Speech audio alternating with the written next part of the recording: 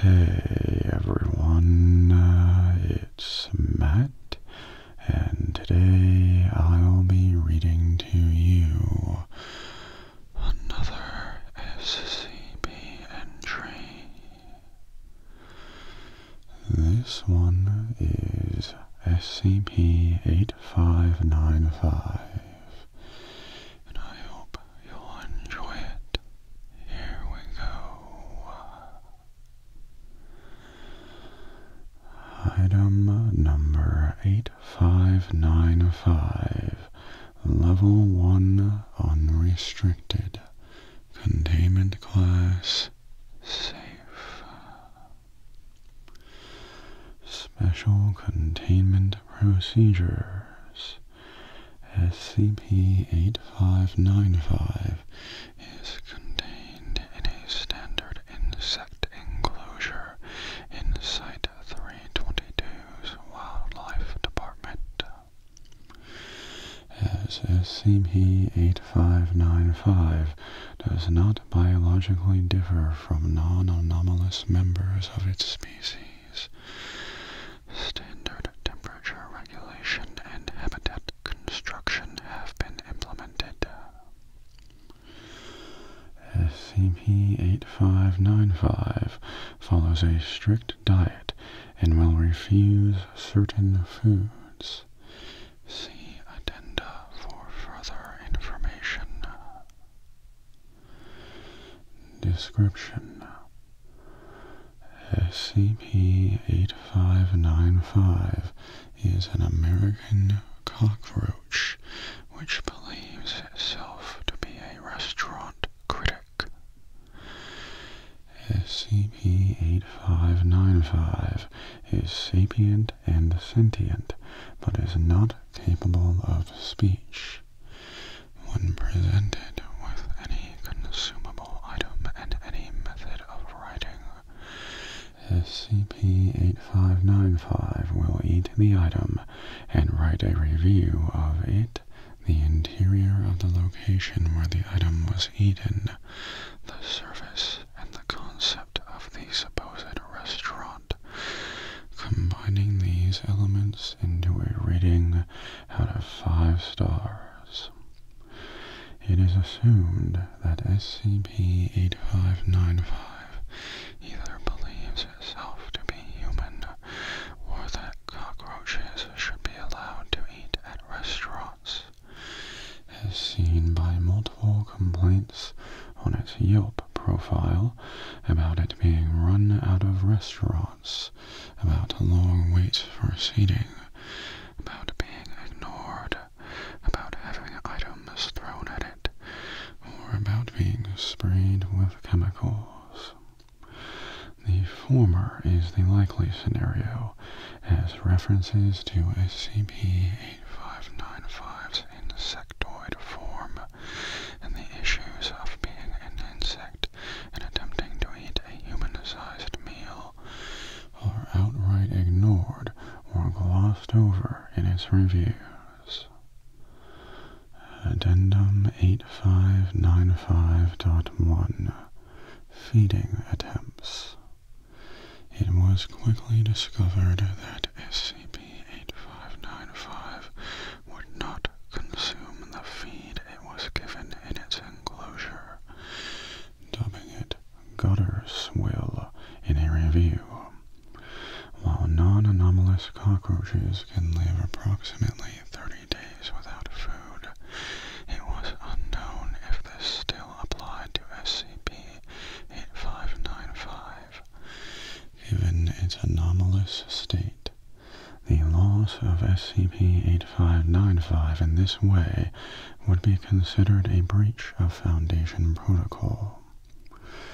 As a result, Site 322 organized the creation of Cafe 322, a restaurant made solely to convince SCP-8595 to eat. SCP-8595 was first presented with a fresh Granny Smith apple, which yielded the following results. After after being presented with the apple, SCP-8595 crawled along its surface for 15 seconds before beginning to eat. It then wrote the following review on a nearby laptop. Cafe 322, a mess. Would you be impressed by a soccer player bragging about their kicking ability? No, I wouldn't think so. Being able to kick a ball is below the bar I expect from a professional athlete. A restaurant announcing its use of fresh ingredients conjures similar feelings in me. At Cafe 322, that thought of, okay, what else, remains lingering throughout the dining experience. Cafe 322's idea of fine dining follows along the lines of a less is more concept. Constraint is the boon of creativity, and I can appreciate when an artist can operate within cramped walls and create something beautiful despite it. Cafe 322's understanding of the less is more concept led them to drab, blank walls, a cold, artless metal table, uniforms that invoke the feeling of being at your 9-to-5, and blinding hospital lights. I was lucky enough to be offered the chef's tasting menu. Imagine my rage and dismay when I was presented with a single green apple on a white plastic plate. Between the time it took for the server to walk this so-called course from the kitchen to my table, the apple fell to its side and was disgustingly placed back upright by said server. I am left at a crossroads. I can continue with this review, relaying the taste of an apple all of you have eaten in one form or another during your lives, or I can do what Cafe 322 did and stop trying before I even get started. After this sentence, it should be clear which road I went down. 1 star. Despite being told that Cafe 322 listened to its critique, SCP-8595 refused to consume any meal produced by the restaurant out of principle, and reassumed its hunger strike. Foundation researchers transformed an unoccupied dorm in one of Site 322's sublevels into a concept restaurant inspired by minimalism, entitled Mal. SCP-8595 was then given a crisp tortilla with powdered Oaxaca cheese and spices, a deconstructed BLT, and dessert eggs. The following was the result. SCP-8595 was given each item one at a time, and it consumed parts of each while taking notes in between courses. The review was as follows. Mal-icious. What I've always enjoyed about the art form, yes, art form, of culinary expression is how a head chef, owner, etc. can imbue themselves into a product and give their patrons a sense of who they are. Mal does no such things, taking minimalism to its extreme, to the point that I'm unsure of what the artists behind this work were trying to make me feel. Black windowless walls, cold ice-white marble tables, uncomfortable metal seating, and deliberately boring plating left me feeling like I entered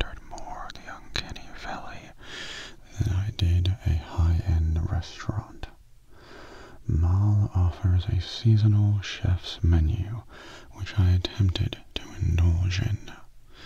The first course, a twist on nachos as it was described to me, was tortilla triangles, fried and seasoned with a spice mix.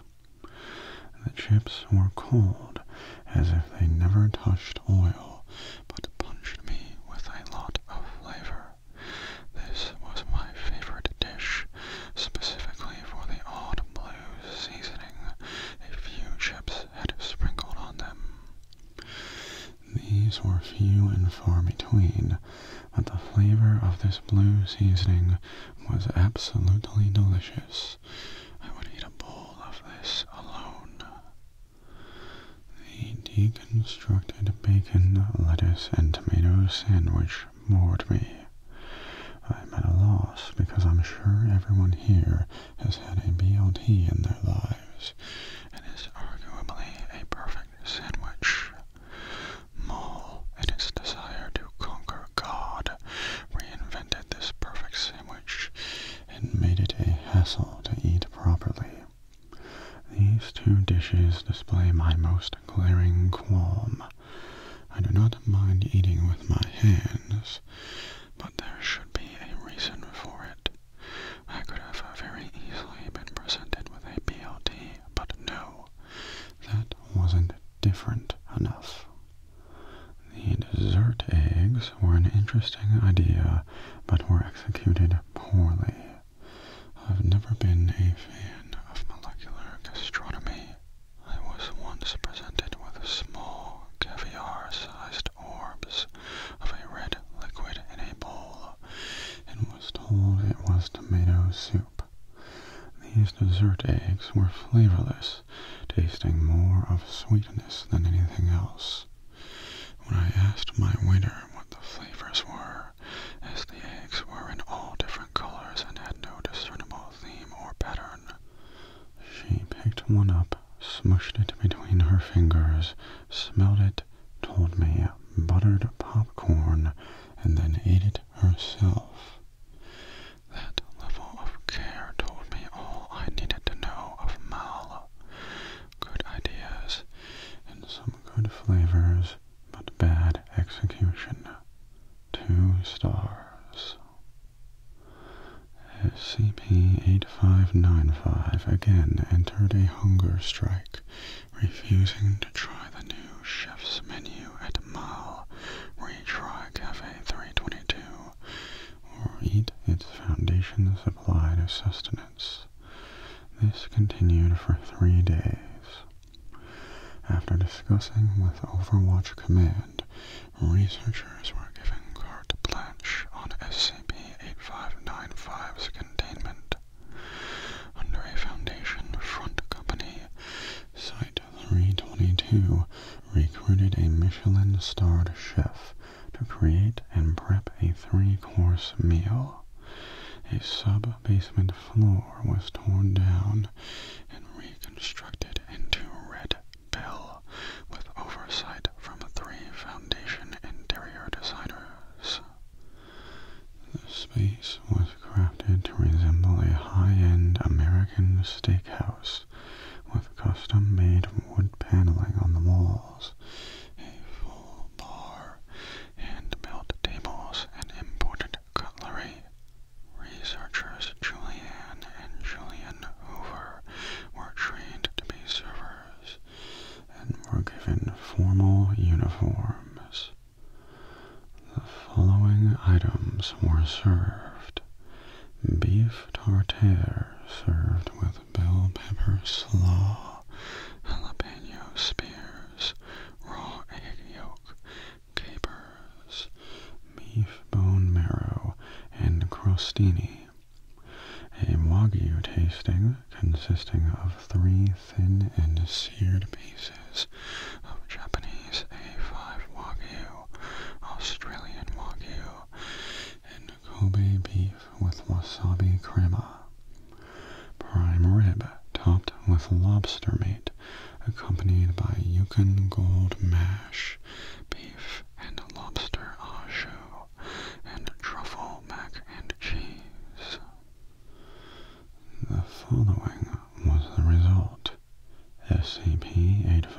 8595 was given each course and a wine pairing.